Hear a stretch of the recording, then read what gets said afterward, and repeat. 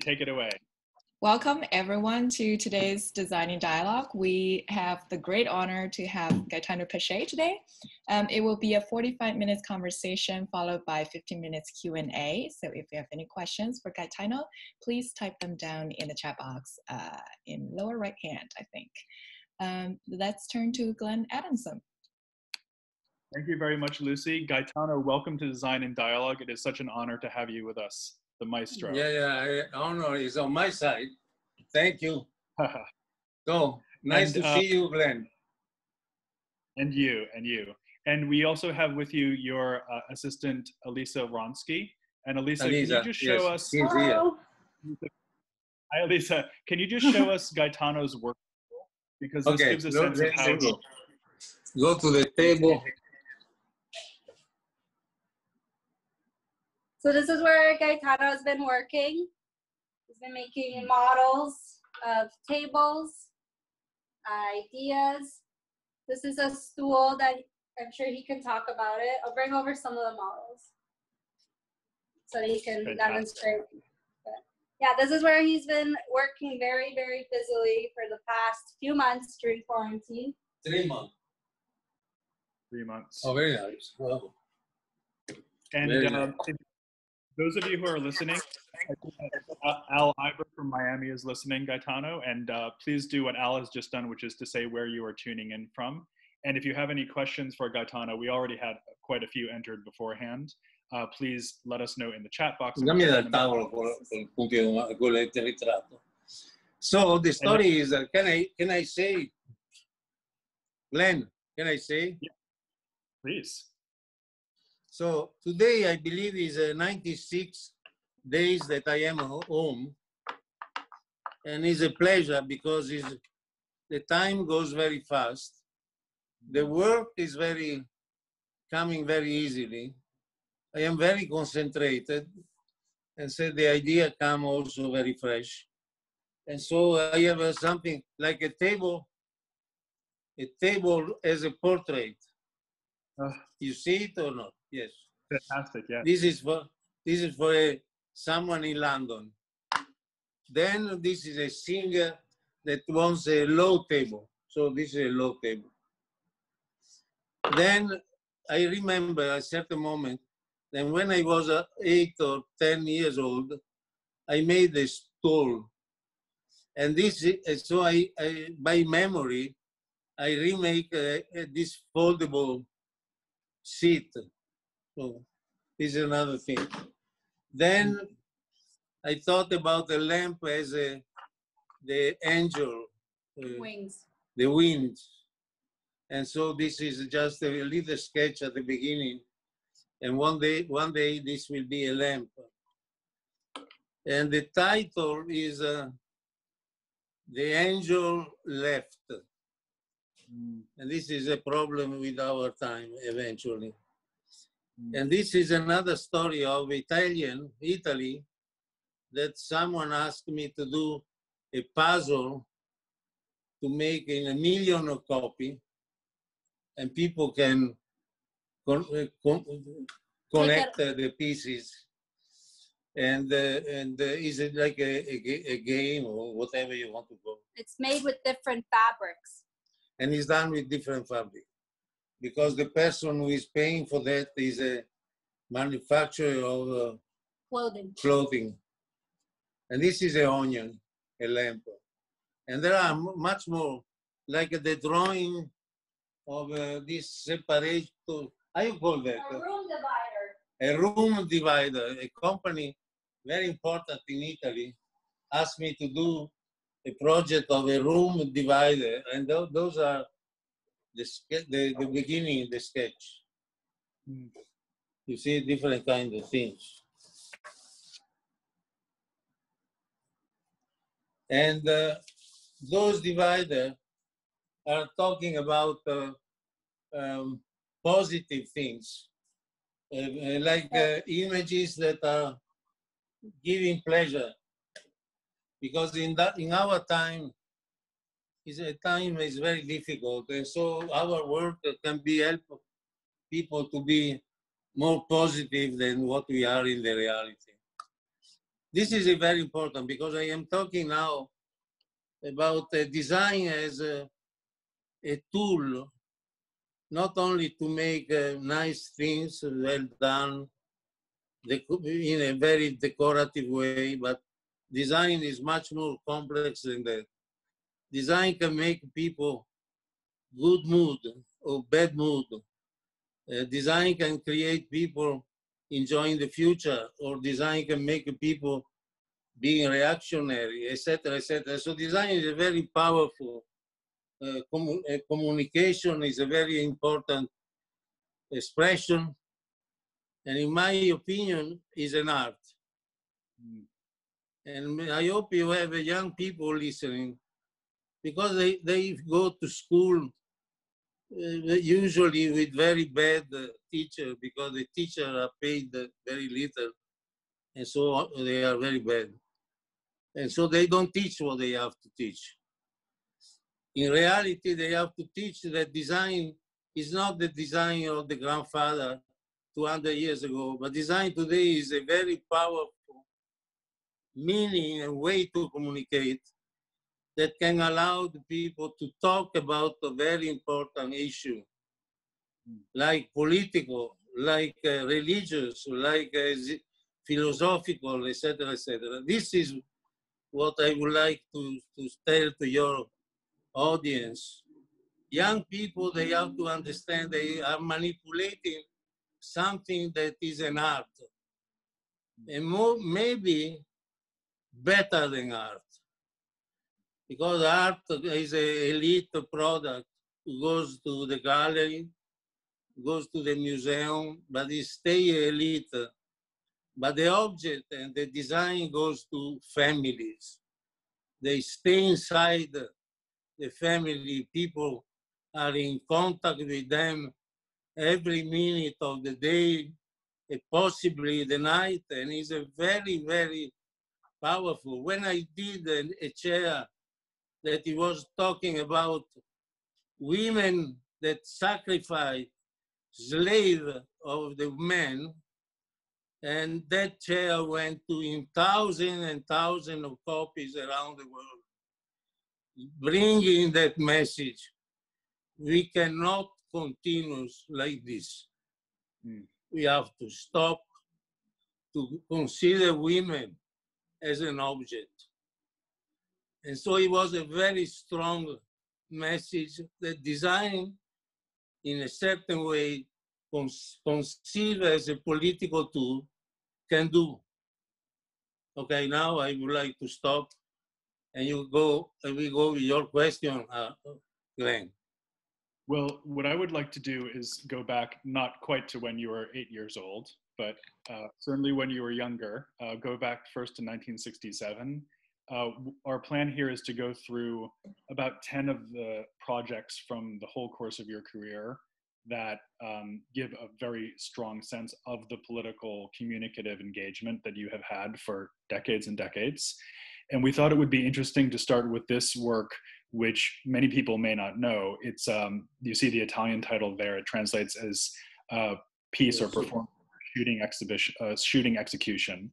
And I wonder if you could share your thoughts about this and the way that you responded to the crisis of that time through this project. Now, that was a performance that I did in 1967 after something dramatic happened to me. I lost my companion, who was a woman, very intelligent, very strong, who would tell me and teach me a lot of things. And so after that, she died in an accident.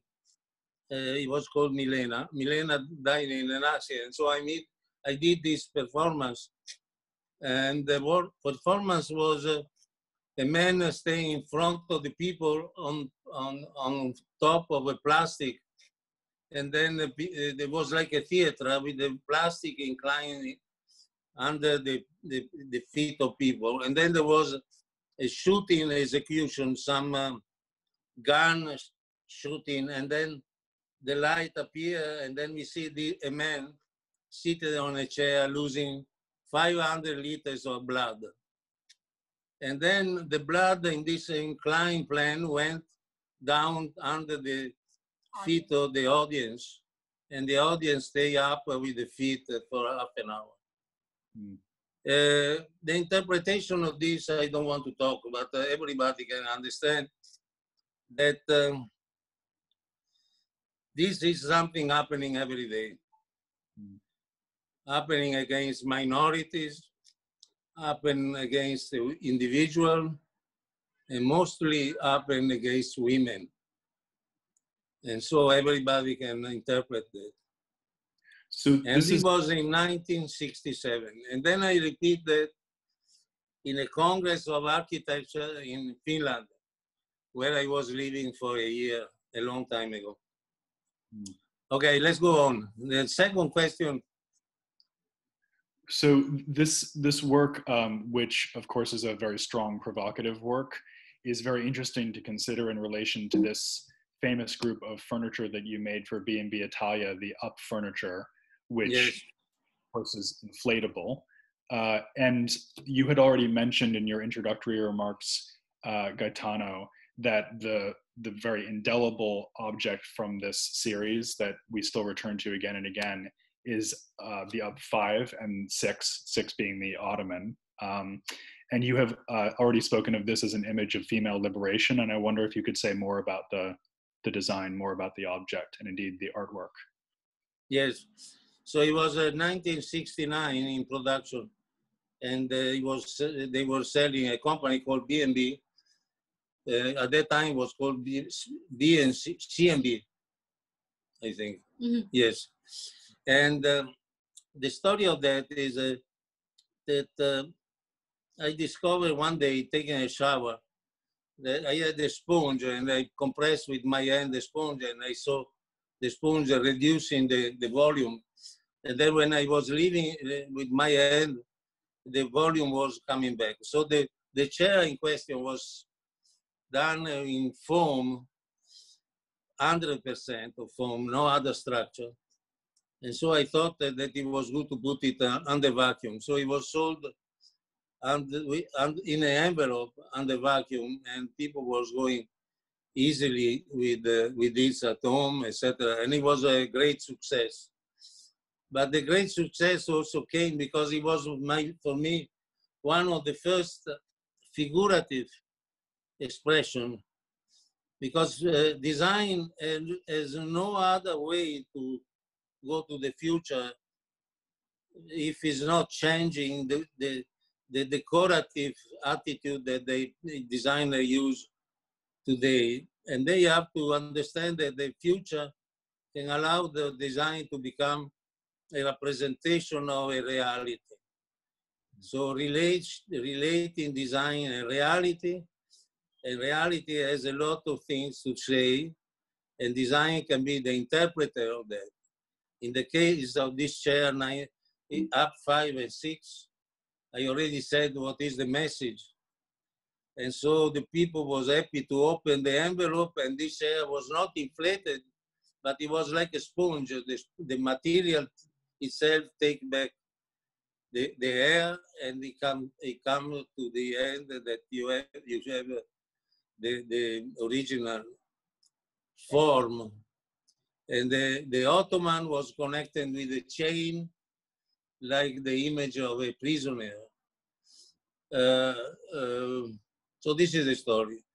And then with that, because the company asked me to do certain things that was more easy to sell, I did other pieces. And in between, a big foot. Mm. But the big foot, they asked me why I want to do that. And me, I said, because the foot is the symbol of going on.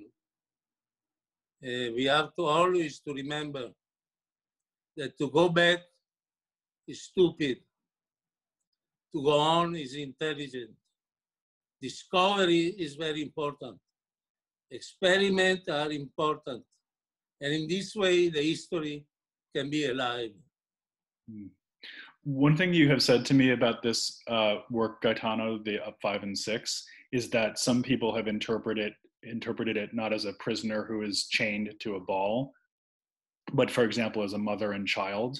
And you've said to me that you're quite open to those kinds of interpretations, even if they were not your intention.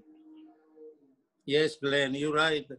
In reality, the good artwork allowed people to interpret.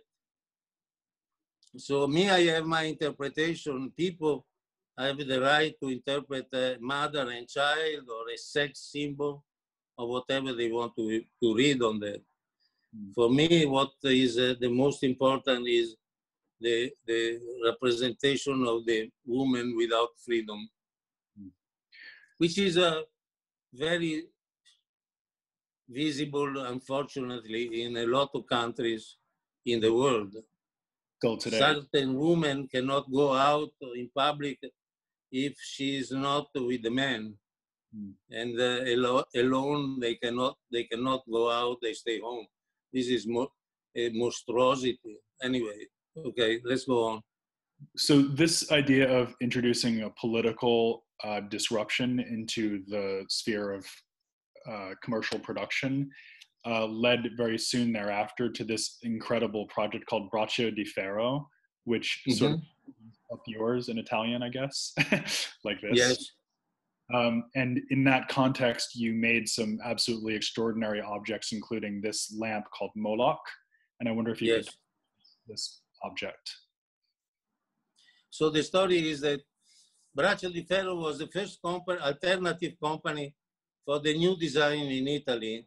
After that, other little company like Alchemia or Sotzas created something else. I forgot what it was. You mean Memphis? Memphis, I said that.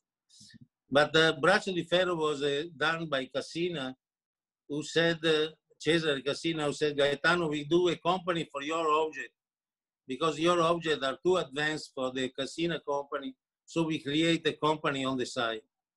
And it was the Braccio di Ferro. Braccio di Ferro is when you do this to people.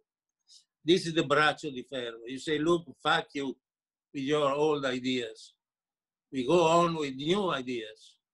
And so Braccio di Ferro was done for receiving product or project from interesting designer who had no the possibility to work for important companies. And so we created that. He was alive for 3 or 4 years. And me, I asked to other friends to participate, like Mendini was participate, Ricardo Porro, which was an architect from Cuba, very interesting, by the way, and he did an objects too. And then when Cassina understood that what we were doing was interesting also for the company, the Cassina company, they closed the Braccio di Ferro. This is the story. Then Mendini, because he participated in Braccio di Ferro, and Braccio di Ferro was dead, then they opened Alchemia. And after that, Sotzas, because he arrived a little late, and then he did the Alchemia, which is, I believe, is still around, but it's very superficial. I don't like that. I don't like decorative stuff. I don't like the superficiality. I don't like, in general, stupidity. So anyway, let's go on. There's a divergence there between what has come to be called postmodernism and the idea of... Yeah, that was the moment. Yes, there was that in architecture too. People with no ideas, they go back to history to pick up ideas from history. But this is something, it's like instead to make love, you masturbate. That is very bad, depressing, and you don't are satisfied with that. The history is a fantastic moment, but it's gone. And there is nothing we can receive from history except that history can tell us where we are going. That is another story, too long to express. But usually history is a line more or less straight. And what happened in the past is also happening with different form in the future. But next time we talk, I will explain more about this. Okay. Let's talk about Golgotha then, which is perhaps the most important project that occurred at this time and in this context. And this seems like a very good opportunity to talk about using new materials for expressive purposes as well. So, of course, we have the table, the Golgotha table, and then the related chairs, which you see in detail here. But I'll just go for a shot. Yeah, so the Golgotha table series is very important because it's talking about the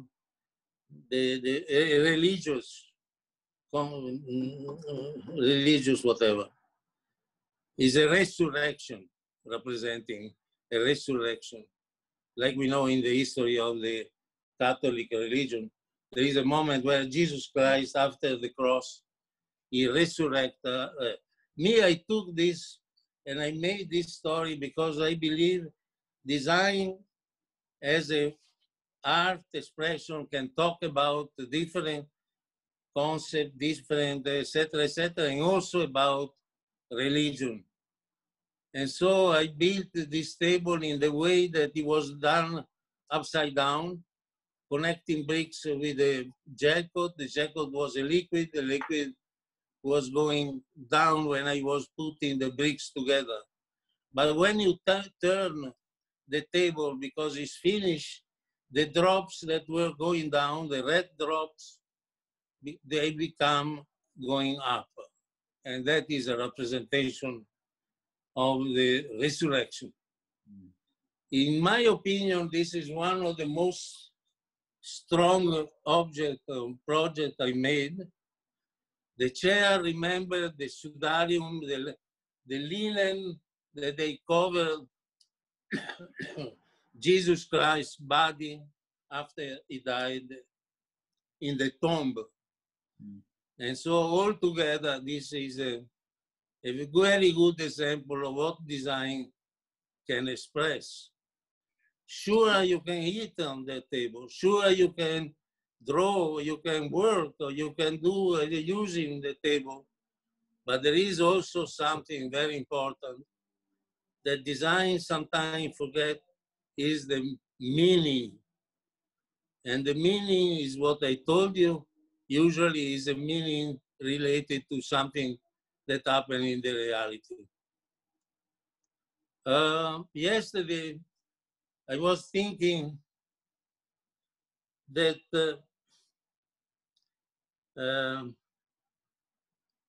something very simple about culture. Culture is not going to the concert, is not going to the exhibition, is not going to the museum, is not going here and there. No, culture is a voice of time. And time is something that has an incredible power to direct our life. So every day, time tells us what is the symbol of the moment, what is the value of the moment. And if we are not able to follow this evolution of time, we age and we become old in the brain and we become conservative, reactionary. And people who are able to stay with time that evolve, they are always younger. Thank you. That was very beautiful. I want to ask you also about the way that that idea is expressed in materials. So one of the things we can say about Golgotha is that you were using the most up-to-date materials of that time and putting them in contact with this ancient story of Christ's death and resurrection. So perhaps it would help to explain how these chairs are made, for example, in that connection. Oh, the chair was made in a very simple way.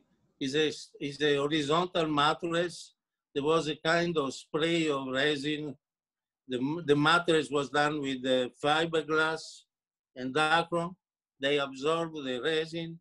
Then the person who was supposed to make the production, they hang on a simple structure, this soft mattress, and they give the shape of a chair. And then the guy itself is sit on this chair, giving the shape, giving the form. And in 20 minutes, the chair was becoming rigid, structurally rigid. And this is the way they produce. So each chair was different.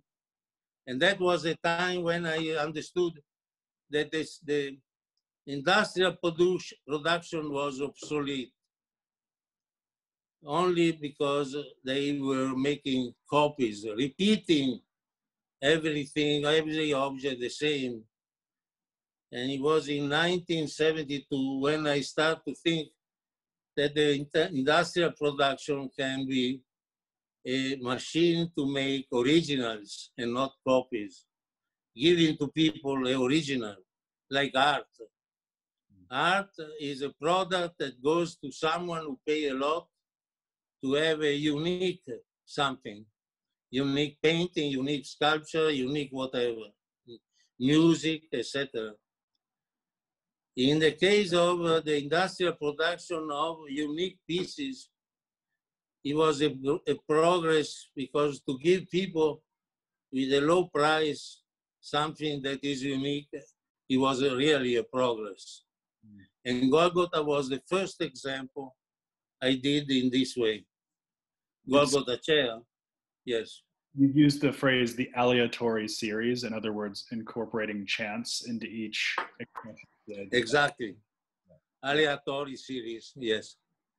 Let's shift to architecture and look at this project from 1974, which I have to say, during the conditions of the coronavirus lockdown, seems just so powerful and resonant. It's called the Church of Solitude, and it's a project that you had proposed, in fact, for New York City. And I wonder if you could say a little bit about it. The story of the church is the church born in the typology born in a time when people were living in landscape very isolated. And the chair was also a way to go to Sunday to the church to listen what were the news, because there was no radio, no TV, no telephone, etc. The isolation, they need to know what was going on around.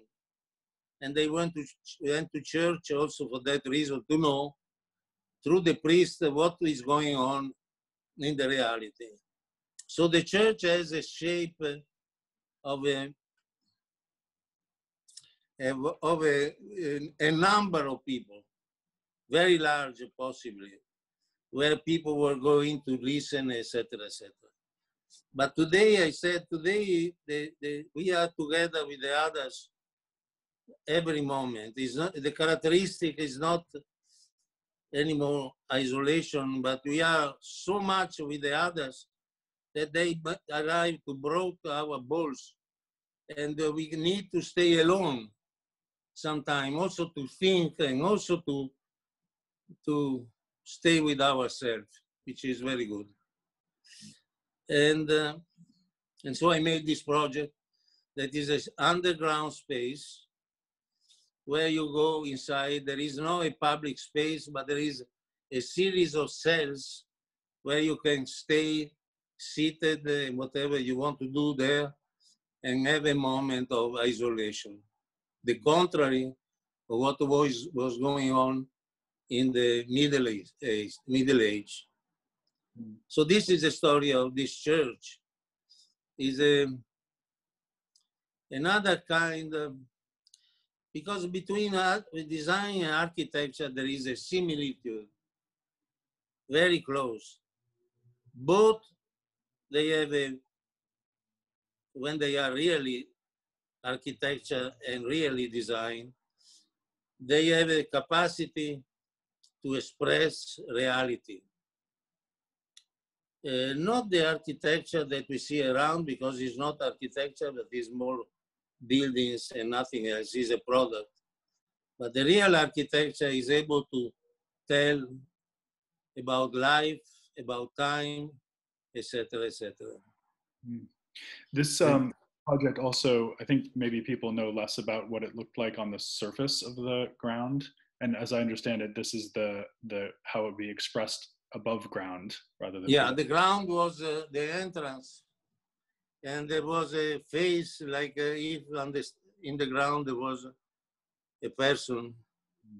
And then the space of this church was inclined in the way that there was an angle of this volume coming out and taking the light from outside. Around that fragments, there were ruin of the old church, like arches, columns, etc. But there was something else I want to say about this project, but I forgot. I will tell another time. Now I don't remember. I was going to ask you about the figurative aspect of the project, because this is an early example of you using figuration in architecture, which is yes. Because design and architecture are both interested to know what to do in the future. And I believe the only way is, look, Glenn, you know better than me, we are in a moment of communication very powerful. And we cannot continue to not consider that as our expression. Communication means communicate with others. And abstraction that is using in architecture and in design is not able to communicate anything else except, oh, how nice is this object, how nice is this project. In reality, communication means to represent what we want to do with the form that people are able to recognize, and so the communication is much stronger. And so at that time of this project, I start to use something that people can recognize and understand the meaning of the project itself. Yes. Speaking of communication, another practice that you began in the 1970s and continued to this day is that of drawing using resin. And I want to speak particularly about these industrial skins, which could possibly be read sometimes as self-portraits, but also have this figurative quality. Can you talk about this series, please? Yes, I say that the only way we have, if we want to be sincere, is to express ourselves with material of our time. So I never use wood, metal, etc., except I made a project with glass that came out also interesting. But in general, I am not interested in traditional material, but I am very interested in contemporary material. So if I have to do a drawing, I like to do a drawing on resin, because the resin is like a paper. I can roll, I can ship without problem. When I have to show, the resin become flat again and like a piece of paper. And so the image that you are showing at the beginning, the black one, is the first one I made. It's a kind of strange portrait. The second is a portrait of myself. And they are very big. And I continue until today, because I think it's very important to recognize that our time creates things so strong, like the paper the Egyptian discovered 5,000 years ago, the papier. So the papier of today is done in resin. And the people that are against the synthetic material, I think they are fantastic reactionary. And they don't stop history, because history we cannot stop. Also with gun, we cannot stop history. Another project that really goes deeply into resin and what can be done with that specific material is the Pratt chair series. And it might be worth saying first that the Pratt chair is made in a series of 9, from 1 to 9, with the formula of the resin changing from soft to hard. So on the right, we're seeing a number 1, which is just flopped on the ground. And then as you go up the series, it gets harder and harder to the point where it becomes uncomfortable again. And I wonder if you could talk about why you approached it in that way and what the meaning of the Pratt chair project was. This is a very important project. I made it, I think, in 1984. And I like to remind that there is a lady who enjoyed this chair, this series very much, is Jeannie, the owner of the gallery I work, and it's called Salon 94. Jeannie Greenberg. And yeah. Greenberg, yes. And she like this, and she write, because it's a very deep project. It's a series of objects from 1 to 9, the same chair with different color, sure. But the formula of the resin change from 1 to 9. So the number 1 is very soft.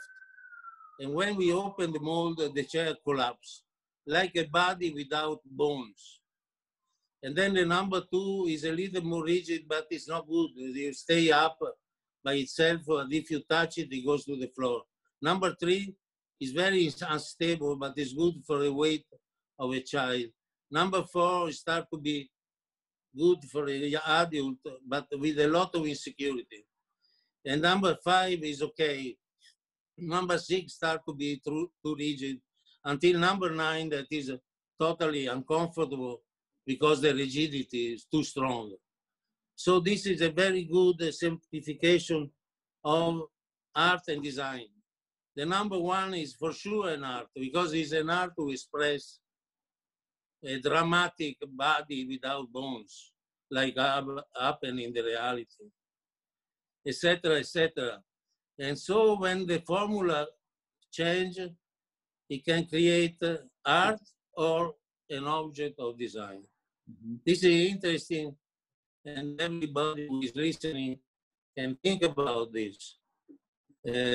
Strange to say, an object can be art following the chemical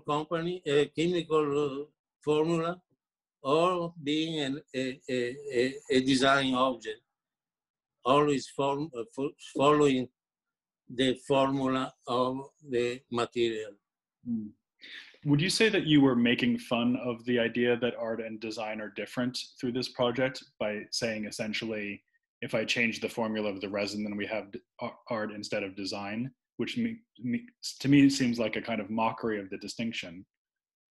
Yes, it could be also this interpretation, but something I didn't say, around the object, around the chair, there are symbols very well clear who says what difficulty there are if someone want to do an innovative chair. So sometimes it's the act of love. Sometimes we do that because we make money with that. Sometimes to do a chair, we need to know a mathematical mathematical formula. So to have different kind of knowledge to make a chair. It's not easy. Chair is a structure very complex. Mm. And better than a building. A building, we know very well how it can stay up, but a chair is a building where a huge weight sit every moment in different way. And so is a structure who is able to keep this huge body to move around and staying up. Mm. So the chair is a fantastic exercise if someone wants to do it.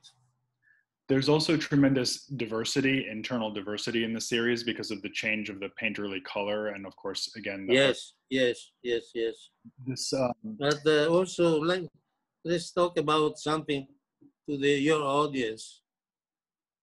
Try to hate repetition. Repetition is something which is against life. When you repeat every day, your life is very poor.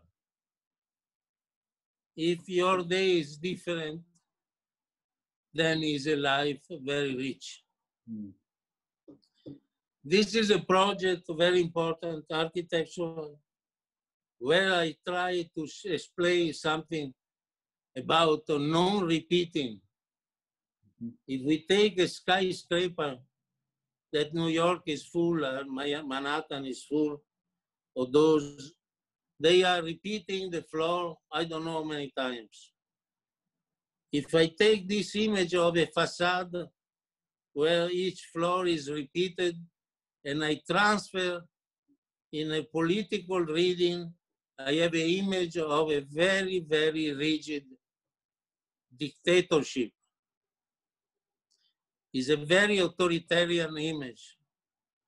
And one day I said, we have to have the capacity to change every day, every floor, because in each floor, there are different people living. This is true for an office building. This is true for a living tower, for apartments. And so I did this project that I was not able until today, thank you, until today to be realized. But if it's not me, someone else will do it, because it's a very important step that architecture can go through. Today we have a technology that has nothing to do with the repetition. In the past, repetition was less expensive. Today, repetition is as expensive as non-repeating. And so we can do a fantastic example of architecture that is political, because this is an image of democracy. In reality, the title is the pluralist tower. And pluralism is another name for democracy, as you know. Let's look at a project that was realized and again extends the same ideas, which is the astonishing organic building, which is in Osaka in Japan, Yes. which really introduced the idea of a living wall to the city. I'm not sure how many people know that you invented that also, but I think you deserve credit for it. Can you talk a little bit about this project and how you approached it and its realization in Japan? This project was done for a client in Osaka, that he was a Chinese client.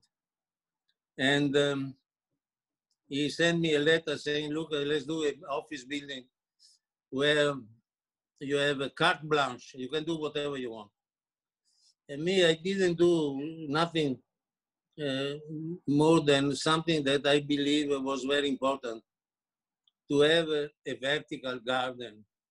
Vertical garden was an invention of that time, because the technology allowed us to have plants or trees in the facade with the water that goes through computer every night by the quantity they need each plants, etc., or trees, etc. And in reality, when we do garden is necessary to the city. But unfortunately, the surface of the city, the ground of the city is very expensive. We cannot make gardens.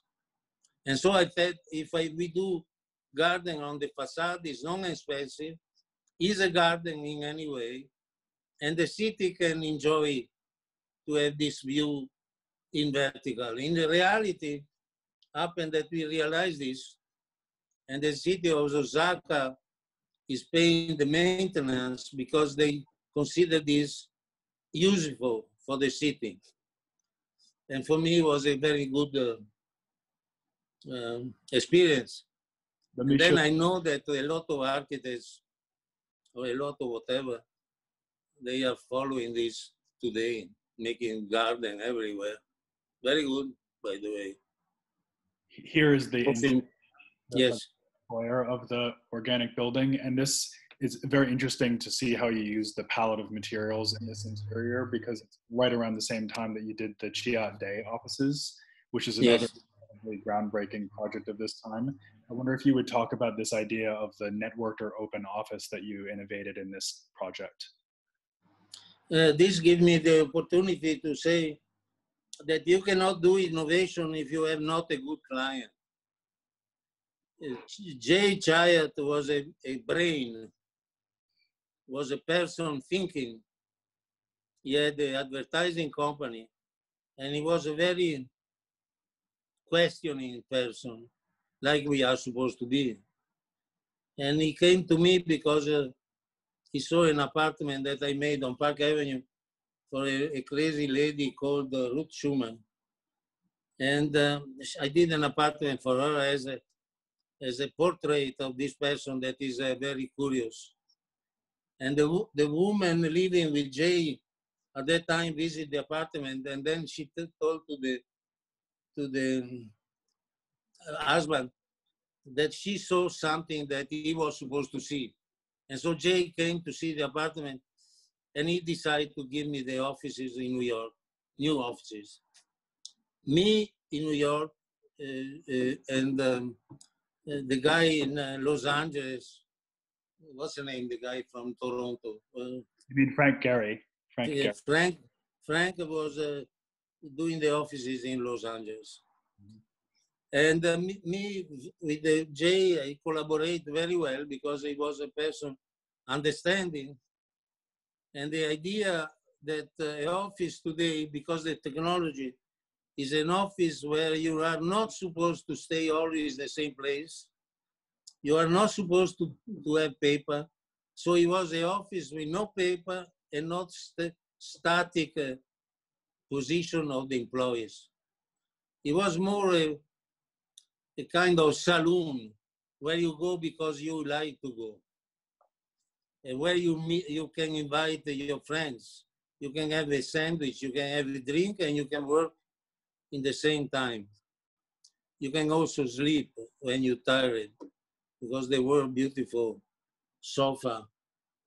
And the idea was that in the morning you go to the office, you have a computer portable, you have a portable telephone, and then you go following your mood near a window or not near the window, etc., etc.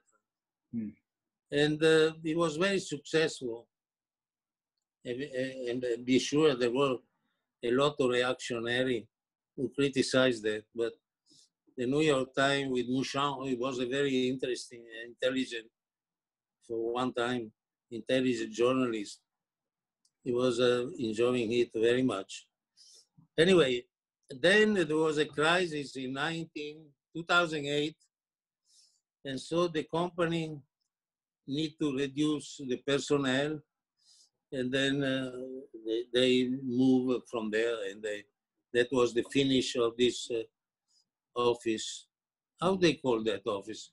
They have a name, but I forgot the name. Okay, this was not the office static in a little space with a desk, not the landscape office, but it was a open space where you move around and you don't have always the boring obligation to stay always in the same moment, in the same place. It was a great moment because I didn't have a lot of intelligent clients, but Jay Chiat, he was a very good guy,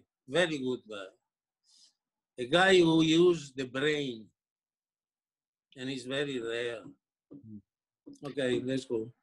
Well, I think what we'll do now is actually turn to questions, if that's okay with you, Gaetano, because we have many of them. I do want to just show people the last thing that you did in terms of a public project, which is the working gallery that you did with Salon 94, the gallery you mentioned, yes, where you actually displaced your studio into the gallery's space and allowed people to come and watch you work, which was an extraordinary experience. And you had also mentioned a little while ago the foot from the Up series, and I did want to show the foot in your own studio, just so people see what that looks like in the incredible, rich atmosphere and environment of your creativity. And it's great that you're able to continue that production and invention at home. But with that, I think we'll go to questions, if that's okay with you, Gaetano. Absolutely. Great. Let's get the audience involved. We had quite a few questions in advance, and I thought we might start with you, Max. I see you there on the screen. So you had a few questions. I was particularly interested in your question about Gaetano's advice for his younger self. I thought that was a great question, but please ask anything you'd like. Hey, yes. Gaetano, oh no. Yes, we can hear you. Okay. This is Max. I'm from Vancouver in Canada. Yeah, I had a couple questions, but one, you know, hearing you talk about the idea of time and talking about, you know, the how boring it is to stay in the same place. I was curious what your kind of, if you could say anything to, if you could go back in time and have a conversation with the 30-year-old version of yourself, I'm curious what sort of advice or vision you could offer to him. Max, is a very impossible to answer to your question because I am 80 years old. I am not anymore 30, and I have no idea what I was thinking when I was 30. Trying to answer to you, if I look back to my life, I think if I have to repeat for once, more or less I repeat it. I don't regret anything. I experiment anything was possible.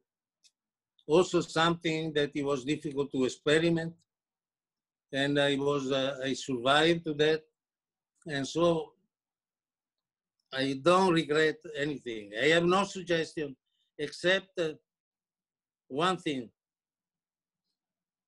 pay attention to time. Max, pay attention to time. Every moment it tells you something. And the great reactionary don't pay attention to the sign of time, and so they provoke a delay on developing society. And there are full of idiots today that they stop evolution of the world. We have too many of those. You are young and fight against reactionary. Other people call them fascist. Now, fascist today is not very common because it's a very deep, horrible thing. There are not a lot, fortunately, like that. There are a lot of reactionary. Try to be not like them. Like this is my recommendation. Okay. So. Thank you very much. Thanks, Max, for your question, and Gaetano for that powerful answer. We have a similar or related question from Ana Laura Fornacier, who has a question about the materials that you use. Ana Laura, are you listening by any chance? I'll go ahead and ask the question for her, because I'm not sure that we have her. Hi. Oh, hi. Yes. Hi, Ana Laura, great. Sorry, I couldn't unmute myself. Yeah, go right. Ciao Gaetano. Hi. Ciao, Laura. Laura, From... you look like a daughter of my sister. Are you Italian? Yes, I'm from near Venice. You see? Incredible. Okay, let's go. I study at the Royal College of Art in London, and I've been working with the polyurethane foam this year. So my question is, you say that we should express ourselves with the materials of our time. Do you think polyurethane, for example, is still a material of our time, or should we seek for something more natural or alternative that is more sustainable? Because clearly polyurethane isn't sustainable. Yeah, Laura, can I tell you that what we call non-natural is natural in reality because it comes from the earth. Petrol is natural. It's down on the earth. We take out like we take out from a fruit. And so when people say this is artificial, no, it's not artificial. But in any way, also if it's artificial, it's done by the human being. And the human being usually, they do fantastic things that I call progress. If without that, imagine that in the time of electricity, when someone discovered the electricity, and there was someone saying, no, but the electricity is dangerous because a child can put the tongue in the outlet and then he can die.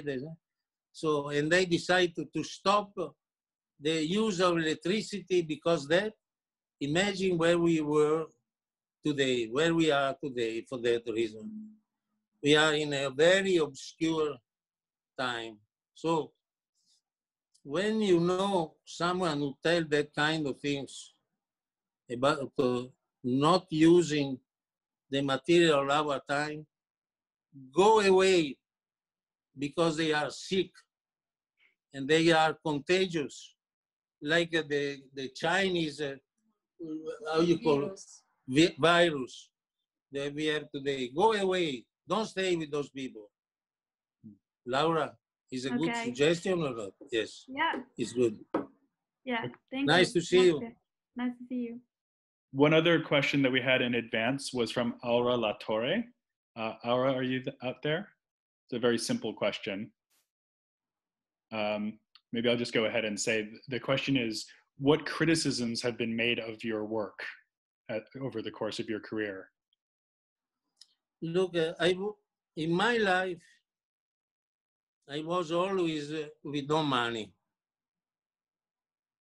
And I made jumping here and there to be able to do what I did. And I remember a French critic looked into my work. He said, how is possible that someone with no money did what you did?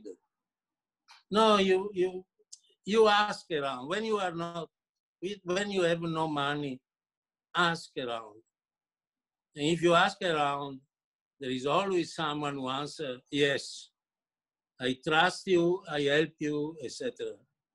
And I was able to have people like that quite a lot in my life who helped me to do what I had in mind. And my family was a family without father, because my father died when I was 8 years old, no, 8 months old. My mother was a pianist, and with the pianist, we don't make money. So we were very poor. But in the meantime, we were able to survive very well. And there is this story I like to repeat, because I repeat all the time this story, that my mother one day around the table having lunch and talking about our situation. We were 3 brothers and sisters and my mother. And my mother said something that was fantastic, like, we are rich and one day we have money. And this was something that happened to me. And it was fantastic. Okay. Thank you. Alessandra Pilner has a very interesting question about your early experiences and involvement in the protests of the 1960s. Alessandra, are you there? I am. I was having troubles unmuting myself as well. That's my background for my work. So, ciao, Alessandra. Ciao. Well, I have a question for you. I'm curious how, in retrospective, you think that the student protests in the 60s had an impact on your work. And in retrospective, if the student protests would not have happened, would your practice today look differently? And can I just say, just to contextualize the question, for those that don't know, Gaetano was very involved in protests in Venice. In fact, flew a flag from the top of the tower in San Marco Square at one occasion, and also was in Paris in 1968 when those protests were in their peak moment. So I really wonder about that too, Gaetano. What impact do you think those experiences had on your artwork? Alessandra, what Glenn said is true. In Paris, during '68, I was in jail for 7 days. And then the people where I was working, the magazine I was working for, Elle, the lawyer of Elle, they did the necessary to allow me to leave the jail. But I was always, something interesting maybe to say is, I was never protesting with others. I was protesting alone. In San Marco Square, I was alone, in front of a certain number of police that were trying to catch me, but they were not able, finally. But there are pictures done by a famous photographer where I am alone in front of those policemen.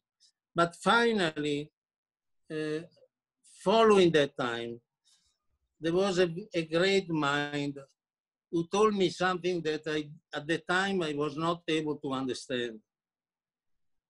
This was a poet, and he was also a movie director called Pierpaolo Pasolini, a great mind, who said once in the 68, she said, the people protesting are the bourgeois. The police are simple people with no money, very little, and they do a very horrible job. And if you are, he said, Pasolini, if you ask on what side I am on the side of the police. When I was reading that opened my mind. When I was protesting as a privileged person against people that they have no privilege. So I think, Alexandra, you are young. Think about that. And then at the end, you will maybe know where you are. Well, I can't imagine a better note to end it on. Gaetano, we have many more questions that we can answer, unfortunately, in our short time, but this has been an extraordinary experience to share this time with you and to learn about your work and your history, but above all, your ideas. And we really, really thank you from the bottom of our heart. It's been fantastic to listen to you. Glenn, you are one of the rare